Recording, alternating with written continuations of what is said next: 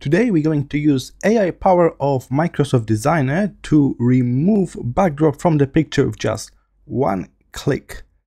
So what is different about this editing software is it was built all around AI tools, not other way around. So for Photoshop and most of the old school tools, they got those tools first and then they try to add AI to it, and here's other way around. We got AI first and then they try to build a designing program from it. So we got several different options here, as you can see, and we already tried erasing objects in the previous tutorial.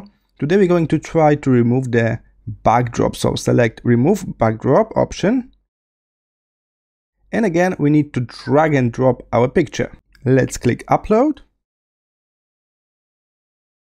Now the Microsoft Designer will open a new tab for this project.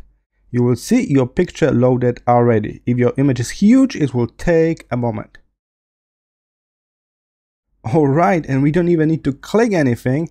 It's already erased the backdrop for us. What we can do next is to simply download the new image. So I click download. They already set up PNG as the output file. Make background transparent is turned on, so we can just hit download. And here this is already on my device. Let's open it up. And as you can see, we remove the backdrop. We got only the model here from the picture. And the good thing is it's exactly the same size as the original. So no extra compression here. I hope this short tutorial was helpful. See you in the next one.